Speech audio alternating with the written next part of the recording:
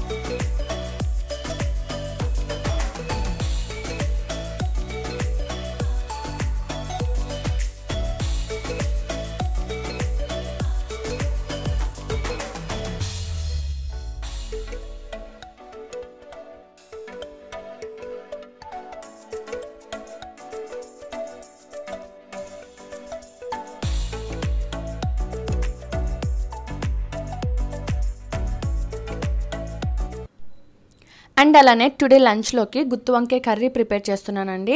నేను ఈ ప్రొసీజర్ కూడా చూపించట్లేదు, ఆల్రెడీ నా ఛానల్లో ఉంది. మీకు కావాలనుకుంటే నేను డిస్క్రిప్షన్ బాక్స్లో లింక్ ఇస్తాను, చూసుకోండి. అలానే హోమ్మేడ్ బటర్తో ఈ గుత్తి వంకాయ కర్రీ మీలో ఎంతమంది ఇలా ప్రిపేర్ చేస్తారన్నది కూడా నాకు కామెంట్ చేసి చెప్పండి. అండ్ అలానే మొన్న నేను చేసిన ఈ ఇయర్ రింగ్స్ కలెక్షన్కి సంబంధించి చాలామంది అనుకున్నారు ఇది కొలాబరేషన్ వీడియో అని చెప్పి. అస్సలు కాదండి. నేను కొలాబరేషన్ వీడియో అయితే నేను అలా అని చెప్తాను, కానీ కొలాబరేషన్ వీడియో కాదు అని చెప్పినప్పుడు మీరు నెగిటివ్గా కామెంట్స్ పెడుతున్నారు. కొలాబరేషన్ వీడియో చేస్తున్నారు మీరు, అందరిలాగానే స్పాన్సర్స్ వీడియో కానీ కొలాబరేషన్ వీడియోస్ కానీ స్టార్ట్ చేసేసారా అని అనుకుంటున్నారు. నాకైతే ఈ గివ్ అవే కానీ స్పాన్సర్స్ వీడియోస్ కానీ లేదంటే ఈ కొలాబరేషన్ వీడియోస్కి సంబంధించి నాకైతే ప్రస్తుతానికి అస్సలు ఇంట్రెస్ట్ లేదండి. నేనైతే చేయాలని అనుకోవట్లేదు. జస్ట్ క్యాజువల్గా నేను ఆన్లైన్ షాపింగ్ ఏం చేశాను అనేది నేను మీతో షేర్ చేసుకోవాలని అనిపించింది, షేర్ చేసుకున్నాను అంతే. సో ప్లీజ్ ఎవరు కూడా ఇది కొలాబరేషన్ వీడియో అని అనుకోవద్దు, ఓకేనా?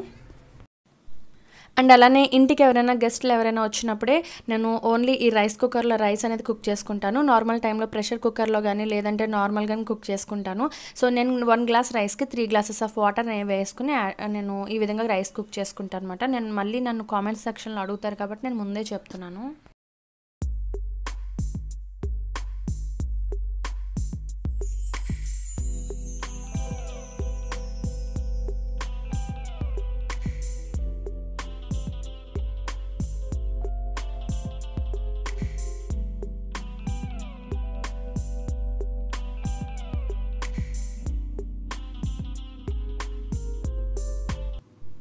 సో గుత్తు వంకాయ కర్రీ అయితే కంప్లీట్ అయిపోయింది. అండ్ అలానే మార్నింగ్ నేను పప్పు బీరకాయ కర్రీ కూడా ప్రిపేర్ చేశానండి. ఆల్రెడీ అది కూడా రెడీ అయిపోయింది. అండ్ ఇప్పుడు వచ్చేసి నేను మా అత్తయ్య గారు చేసే ఈ చేపల కర్రీ అనేది ఈరోజు నేను మీతో షేర్ చేసుకుంటున్నాను. అత్తయ్య గారు ఏ విధంగా ఈ ప్రాసెస్ చేస్తారన్నది నాకు మొన్న ఒకసారి వీడియోలో ఒకసారి చెప్పాను. అత్తయ్య గారు కర్రీ పంపించారు, ఇంకొకసారి ఎప్పుడైనా నేను మీతో షేర్ చేసుకుంటున్నాను. సో ఈరోజు నేను మీతో చెప్తున్నాను. అది కావాల్సినవి ఏంటంటే ముందుగా చేప ముక్కలు తీసుకున్నానండి. సో మీరు ఏ టైప్ చేప తీసుకున్నా కూడా పర్వాలేదు. సో ఫస్ట్గా నేను ఎక్కువగా ఆయిల్ యాడ్ చేసుకోవాలి. నేను ఒక 5 యాడ్ చేసుకున్న తర్వాత దాన్ని మీడియం ఫ్లేమ్లో పెట్టుకొని మాత్రమే దాన్ని హీట్ చేసుకోవాలి. ఆయిల్ని బాగాని ఆయిల్ హీట్ అవ్వకుండా ఈ చేప ముక్కల్ని అందులో వేసుకోకూడదండి. ఆయిల్ బాగా హీట్ అవ్వాలి. అండ్ అలానే మీరు హై ఫ్లేమ్లో పెట్టుకుని హీట్ చేసుకోకూడదు. లో ఫ్లేమ్లో ఒక 5 to 6 minutes అలా పెట్టుకున్న తర్వాత హీట్ అయిన తర్వాత ఈ చేప ముక్కలు అనేది వేసుకుని రెండు వైపుకి టర్న్ చేసుకుంటూ పసుపు అలానే ఉప్పు కారం వాటికి బాగా పట్టించి రెండు వైపులా కూడా ఇలా ఫ్రై చేసుకోవాలి. లేదు అంటే చేపల్ని మీరు ప్లేట్లో పెట్టుకుని పసుపు ఉప్పు కారం 3 కలిపేసిన తర్వాత అయినా ఈ ఆయిల్లో పెట్టుకుని ఫ్రై చేసుకోవాలన్నమాట. సో మర్చిపోకుండా లో ఫ్లేమ్లో పెట్టుకుని 5 to 10 minutes అయినా కూడా బాగా ఫ్రై చేసుకోండి. నెమ్మదిగా టర్న్ చేసుకోండి, లేదంటే ముక్కల కింద విరిగిపోతాయి. మెయిన్ ఈ ఫ్రైలోని ఆయిల్ అనేది ఎక్కువగా వేసుకోవాలండి, లేదంటే ముక్కలు మనకి టర్న్ చేస్తున్నప్పుడు విరిగిపోతాయి, సరిగా ఫ్రై అనేది అవ్వదన్నమాట. సో నెమ్మదిగా ఇలా టర్న్ చేసుకుంటూ కలుపుకుంటూ ఫ్రై చేసుకోవాలి. అండ్ నేను చాలా తక్కువగానే వేస్తున్నాను సాల్ట్ ఏంటి కారం పసుపు కూడాని. జస్ట్ వాటికి టేస్ట్ లాగడేసుకున్నారంటే తర్వాత పీస్ అనేది బాగా ఉప్పుగా అయిపోతుంది. సో కొద్దిగా వేసాను నేను, 1/2 teaspoon కింద అలాగా 3ని.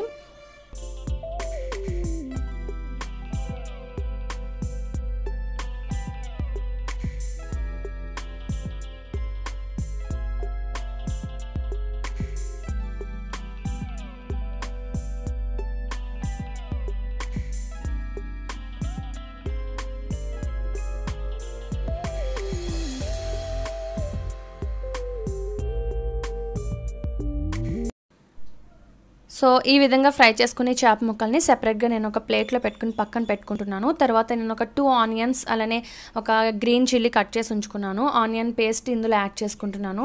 ఆయిల్ బాగా ఫ్రై అయిపోయింది, మాడు పట్టేస్తుందేమోనని భయపడిన అవసరం లేదండి. ఆనియన్ వేసేటప్పటికి మనకి అదంతా కూడా మనకి లాస్ట్ ఉన్నటువంటి మాడంతా కూడా ఊడొచ్చేస్తుంది.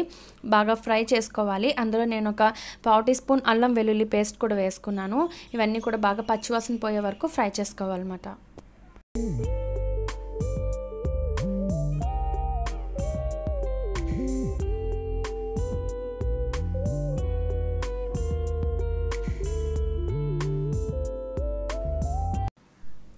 అలానే నేను ఇప్పుడు ఇందులో యాడ్ చేస్తున్నాను ధనియాలు జీలకర్ర పౌడర్ 1 స్పూన్, తర్వాత వచ్చేసి సాల్ట్ అలానే కారం 2 కూడా చూసి వేసుకోండి. మనం ఆల్రెడీ ఫస్ట్లోని ఈ 2 కూడా వేసి ఫ్రై చేసుకున్నాం కాబట్టి కొంచెం చూసుకుని వేసుకోండి. సాల్ట్ అది కూడా తక్కువైతే తర్వాత అయినా కలుపుకోవచ్చు కానీ.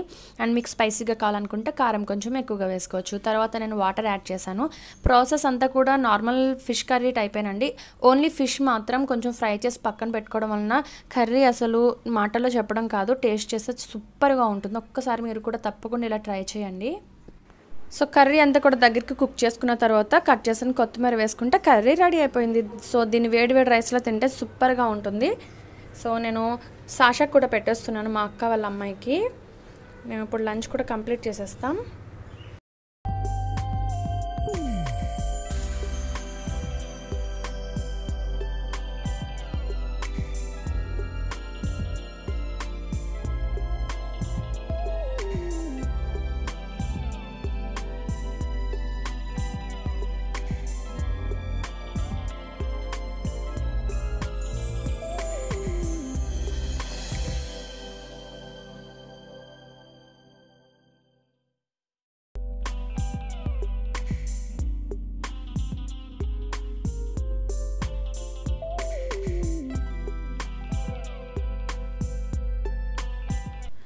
అండ్ అలానే ఇది వచ్చేసి వెనిలా ఐస్ క్రీమ్ అండి.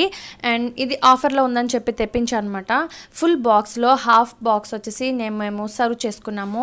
మిగతా హాఫ్ బాక్స్ వచ్చేసి నేను ఇంట్లో ఉన్న ఎంటీ ఐస్ క్రీమ్ బాక్స్లో నేను అందులో పెట్టేసి ఫిల్ చేసి ఫ్రీజర్లో పెట్టేసుకున్నాను.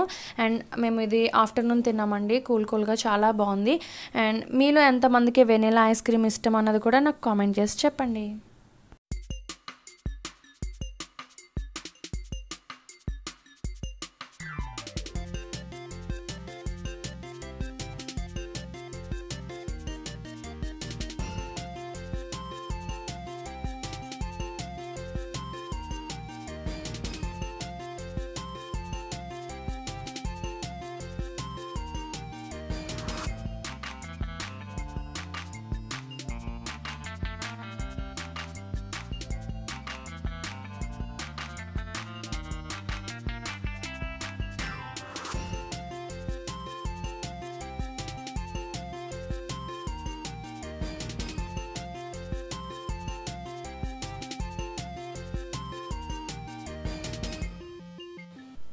అండ్ అలానే ఇప్పుడు టైం వచ్చేసి నైట్ 10 అయిందండి. అక్క వాళ్ళ పిల్లలు ఇద్దరు కూడా ఆల్రెడీ పడుకున్నారు. మా కిషాంత్ బంగారం పడుకోలేదని చెప్పి అక్క ఇక్కడ కసురుతుంది వాడిని. వాడి ఫేస్ ఫీలింగ్స్ చూడండి ఎలా పెడుతున్నాడు. వాడి ఏజ్కి అసలు వాడు చేసే వేషాలకి మేము చాలా నవ్వుకున్నాం అన్నమాట. నాకు చాలా ముచ్చటగా అనిపించి వీడియో తీశాను.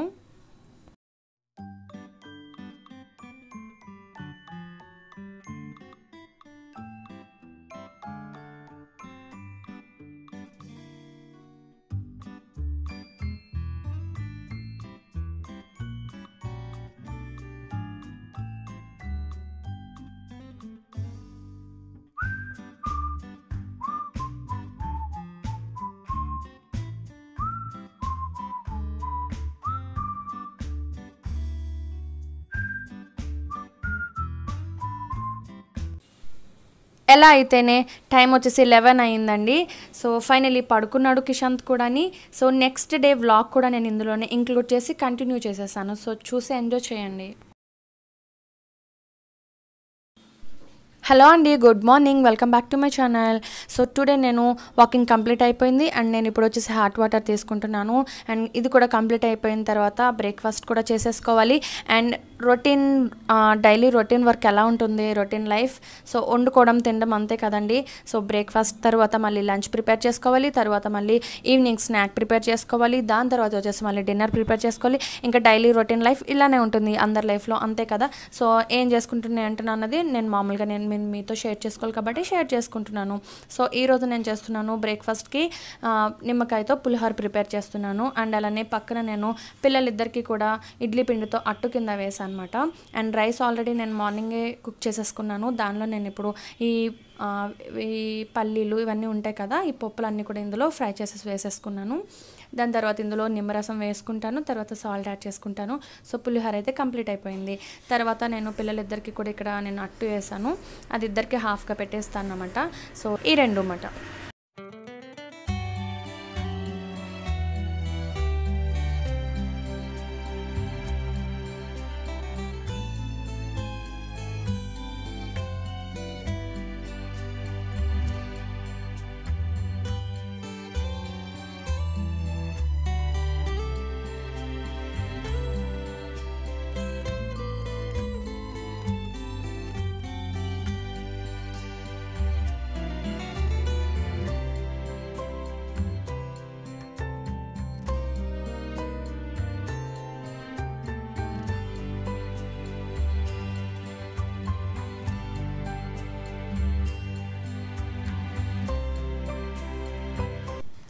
అలానే మన స్కిన్ గ్లోగా ఉండడానికి అండ్ స్మూత్ అండ్ సాఫ్ట్గా ఉండడానికి, ట్యాన్ రిమూవ్ అవడానికి అండ్ అలానే డెడ్ స్కిన్ సెల్స్ అనేది రిమూవ్ అవడానికి ఈరోజు నేను ఒక మంచి టిప్ అనేది నేను మేము ముందుకు తీసుకొచ్చానండి.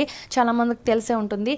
సో లెమన్ని నేను ఈ విధంగా హాఫ్గా కట్ చేసి షుగర్లో ఇలా ఈ విధంగా డిప్ చేసుకుని మనం బాగా రబ్ చేసుకోవాలన్నమాట. ఎంతసేపు రబ్ చేసుకుని దాన్ని మసాజ్ కింద చేసుకుంటే అంత చక్కగా మనకి డెడ్ స్కిన్ సెల్స్ అనేది రిమూవ్ అయిపోతుంది. అండ్ ఇదే ప్రాసెస్లో మీరు లెమన్కి బదులుగా టొమాటో స్లైస్ కూడా హాఫ్గా కట్ చేసి తీసుకోవచ్చండి. ఇందులో సి విటమిన్ ఉంటుంది కాబట్టి మన డెడ్ స్కిన్ సెల్స్ మన బాడీలో ఉన్నటువంటి వాటిని బాగా రిమూవ్ చేస్తుంది అన్నమాట. అండ్ ఇలాగ నెయిల్స్ ప్లేసెస్లో కానీ మీకు బ్లాక్గా ఉన్న ప్లేసెస్లో కానీ పిగ్మెంటేషన్ కోసం ఫీల్ అవుతారు చాలామంది. మన మౌత్ చుట్టూ కానీ లేదంటే ఈ నెక్ ప్లేసెస్లో కానీ ఎల్బో ప్లేసెస్ కానీ ఇలా ఎక్కడైనా మీకు బ్లాక్గా అనిపించినా కూడా మీరు ఈ విధంగా సాఫ్ట్గా మీరు చేసుకుంటే చాలా అంటే చాలా సాఫ్ట్ అయిపోతుంది. మన ఈ హ్యాండ్స్ అనేది చాలా స్మూత్గా ఉంటుంది అన్నమాట. అండ్ ఇలా ఒక 20 మినిట్స్ వరకు మీరు రబ్ చేసుకున్న తర్వాత బాగా వాటర్తో వాష్ చేసేసుకోండి. తర్వాత మీరు మీ స్కిన్ ఒకసారి టచ్ చేసి చూడండి ఎంత సాఫ్ట్గా ఉంటుందో. ఎందుకంటే మనం ఇక్కడ షుగర్ కూడా యాడ్ చేస్తున్నాం కదా, షుగర్ని మనం మిక్స్ చేసి ఈ లెమన్తో మనం అప్లై చేయడం వల్ల చాలా సాఫ్ట్గా ఉంటుంది. సో చూడండి, నేను రబ్ చేసిన హ్యాండ్కి అలానే అంతకు ముందున్న హ్యాండ్కి రెండింటికి డిఫరెన్స్ చూసారా మీరు ఎంత షైనీగా ఉందో. సో మీరు కూడా ఇలా ఒకసారి టిప్ ఫాలో అవ్వండి.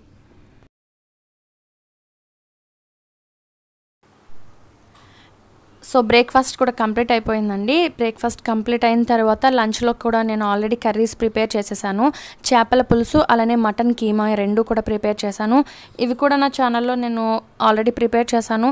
నా ఛానల్ ప్లేలిస్ట్లో ఉంటాయి, నేను డిస్క్రిప్షన్ బాక్స్లో లింక్స్ ఇస్తాను, కావాలనుకుంటే చూసుకోండి.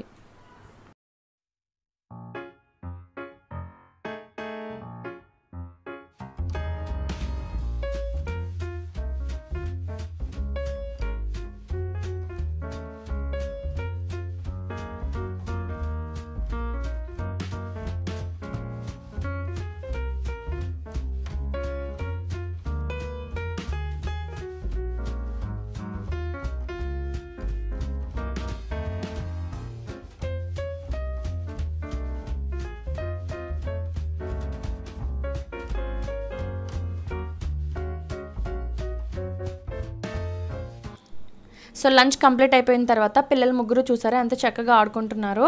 అండ్ పిన్ని నాకు బోర్ కొడుతుంది అని అంది. ఇంట్లో ఉన్న చిన్ని చిన్ని సామాన్ అవి ఇచ్చానమాట, లెక్క పెడతలు అంటారు కదా, అలా ఆడుకుంటున్నారు అనమాట. తను ఏదో ఫుడ్ ప్రిపేర్ చేస్తుంది.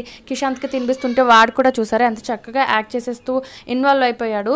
చెప్తే నమ్మరు, 1.5 hours అయినా కూడా వాళ్ళు అలానే ఆడుకున్నారు. మేము చూస్తూ టైంపాస్ చేసేసాం, చాలా చక్కగా అనిపించింది.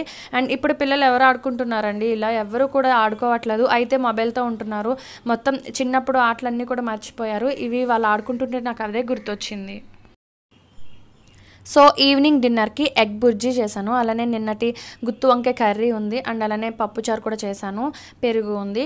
సో మీరు ఈ వ్లాగ్లో చూసి అనుకుంటారు ఏంటి వీళ్ళు అస్తమాను వండుకోవడం తిండమేనా అని అనుకుంటారు. అందుకని నేను ఫస్ట్లో కూడా చెప్పాను, సమ్మర్ టైంలో బయటకు వెళ్ళాలంటే బోర్ కదండి, ఇంక ఇంట్లోనే ఇలా ఉండి ఏదో ఒక రెసిపీస్ ప్రిపేర్ చేసుకుంటూ ఇలా ఎంజాయ్ చేసి తినాలన్నది ఒక చిన్న కోరిక అన్నమాట.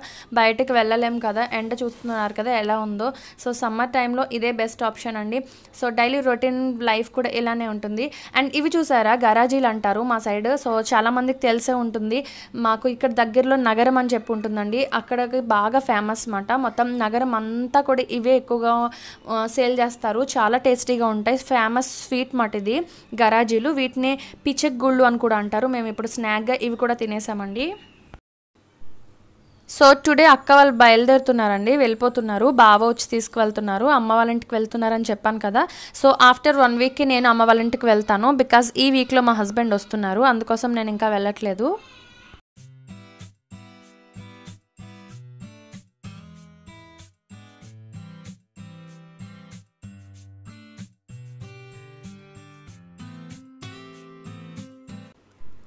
టుడే నేను మీకు ఒక హెయిర్ స్టైల్ అనేది షేర్ చేసుకుంటున్నానండి. యాక్చువల్గా ఈ హెయిర్ స్టైల్ అనేది చాలామందికి తెలిసే ఉంటుంది. ఇది మా టీవీలో చూపులు కలిసిన శుభవేళ అనే సీరియల్ వచ్చేదండి అప్పట్లోని. చాలా ఫేమస్ సీరియల్ అనమాట, డబ్బింగ్ సీరియల్. అందులో తన క్యారెక్టర్ వచ్చేసి ఇందు అన్నమాట. సో తను ఈ హెయిర్ స్టైల్ని చాలా సీరియల్ ఫస్ట్ నుంచి లాస్ట్ వరకు కూడా కంటిన్యూ చేసింది, చాలా ఇష్టం. ఆ టైంలో నేను ఇలానే వేసుకునేదాన్ని. ఏమీ లేదండి, మనం హెయిర్ అంతా కూడా ఒక పక్కగా సైడ్గా తీసుకుని దాన్ని మన నార్మల్ జడ ఎలా అయితే అల్లుకుంటామో అలా జడ కింద వేసుకోవాలి. ఇలా వేసుకోవడం వలన ఏంటంటే మన హెయిర్ ఉన్న లాంగ్ కంటే కూడా రెట్టింపు అవుతున్నట్టు కనిపిస్తుంది మనకి. ఒక పక్కగా వేసుకోవడం వలన మన హెయిర్ ఉన్న హైట్ కంటే కూడా ఇంకొంచెం బాగా పెద్దగా కనిపిస్తుంది. సో ఈ హెయిర్ స్టైల్ వచ్చేసి మనం ఫ్రంట్కే వేసుకోవాలండి, బ్యాక్ వేసుకోకూడదు, ఇంకా ఫ్రంట్కే ఉంచుకోవాలన్నమాట. సో మీలో ఎంతమంది ఇలా ట్రై చేసి ఉంటారు? ఎవరైనా ట్రై చేయకపోతే ఒకసారి ట్రై చేసి మీ హెయిర్ ఎంత రెట్టింపు అయిందనేది నాకు కామెంట్ చేసి చెప్పండి. సో ఇలా 1 side హెయిర్ స్టైల్ కూడా ఎలా ఉందన్నది నాకు కామెంట్ చేసి చెప్పడం మర్చిపోకండి.